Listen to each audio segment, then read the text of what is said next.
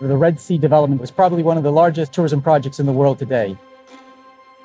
The unique challenge that we placed to the architects was reimagine what a tourism destination can be, but most importantly, reimagine something that is ultimately going to be truly sustainable for generations to come.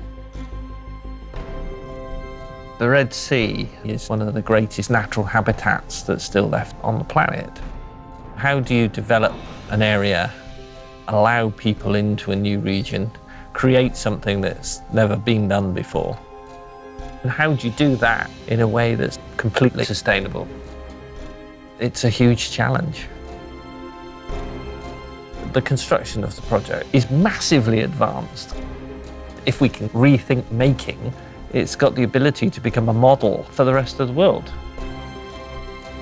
The architectural vision about the project is about creating elements that are seamlessly embedded within the landscape. So the airport was a good starting point. The emphasis has to be on looking at every detail.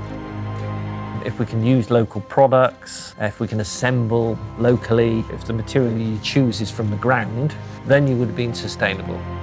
The idea is that the airport becomes part of the environment. With the islands, we did something which was quite bold. The thinking was the development could almost be like shells that had been washed up onto the beach. We're always trying to design from an ecological point of view. I believe that we can use design to show people that tourism can be sustainable and responsible without having to sacrifice a unique and luxurious experience. It's going to be a game changer for the hospitality space. And to be part of that is so unique. It's much bigger than just a project. It's about transforming a country. There's a hunger to produce something groundbreaking. Until you make a big difference, people will never change. This is an opportunity for Saudi Arabia to really show the world how to do it properly.